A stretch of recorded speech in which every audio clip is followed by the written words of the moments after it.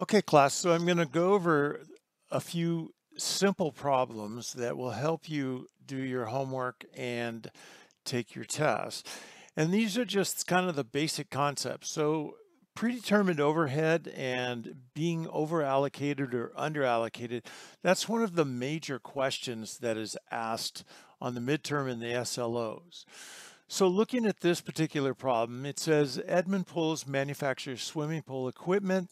They estimate total manufacturing overhead costs to be $1,400,000, and then it gives estimated cost drivers as 50,000 direct labor hours or $1 million direct labor cost, and then the machines are expected to run for 40,000 hours. So there's three different allocation bases given here, and each one can give you a different predetermined overhead rate. So looking at this, remember that they always give you the estimated amount of overhead, and they'll designate whatever the estimated allocation base is. So the first one says use direct labor hours.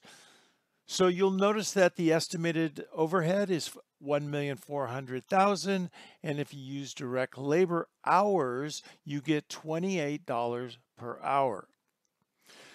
The second problem says to use direct labor cost as your manufacturing overhead allocation base. Again, the estimated overhead is 1,400,000, and the estimated direct labor cost is $1,000,000.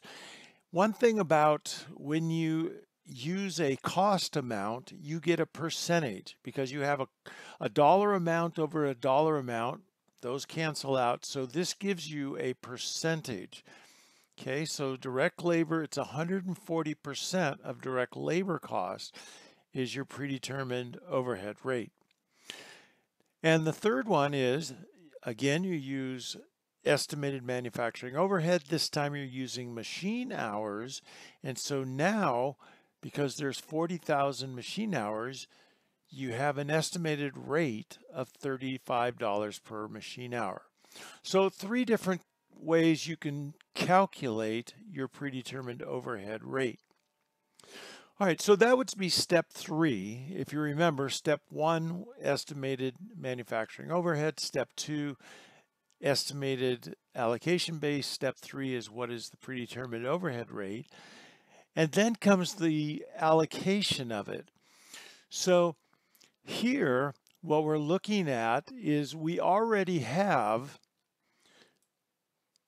the predetermined overhead rates. Okay, so for each one of these, notice that for problem number one, we're going to use $28 per direct labor hour. So this 1,400,000, if you remember, that was all of the manufacturing overhead that was estimated. And that gave us this predetermined overhead rate. So when we actually use 51,700 direct labor hours, our allocated manufacturing overhead is 1,447,000. Okay. Second problem is the direct labor dollars is 140%. And the problem tells us that we actually incurred 1,020,000. So we take 1,020,000 times 1.4, which is 140%. So now our allocated manufacturing overhead is 1,428,000. And then finally, because the machine hours, and again, they tell us how much was actually used. So we use our predetermined overhead rate, which we learned in the last problem, times the actual number of machine hours gives us our allocation or our allocated manufacturing overhead of 1,382,500. So real quickly, we did three ways of doing the predetermined overhead rate. And then once we use that allocation base, we calculated what was the allocated manufacturing overhead. Okay, now the last portion of this has to do with, is it over allocated or is it under allocated? So we're looking at basically the same problem, and here it says that problem number one, that the actual manufacturing overhead was $1,425,000, and then I go over to the table, it says the allocated overhead is $1,447,600. So you can see the allocated overhead is greater, or it's over allocated by 22,600. The second problem, it says that the actual amount was $1,425,000. The allocated amount, $1,428,000. So that's still, the allocated is 3,000 greater, so it's still over allocated by 3,000, but that's really close.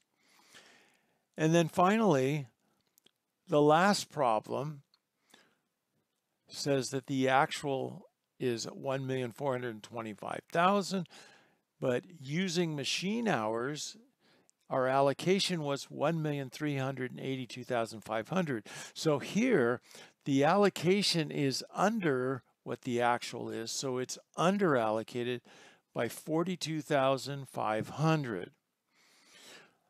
Okay, now just reading through this, in this particular case, using direct labor hours, the allocation resulted in over costing. So when it's over allocated, it's over costing by 22,600. The direct labor cost allocation was the best option because it was the closest to matching the actual with the allocation, caused it to be slightly over cost. And then finally, it says here, using machine hours led to the least accurate because that was the largest of the amounts. So it was undercosted by 42,500, sort of like doing an absolute value, which amount is the highest amount. Okay, class, so those are three problems that might help you get through your homework and your quiz and your SLO.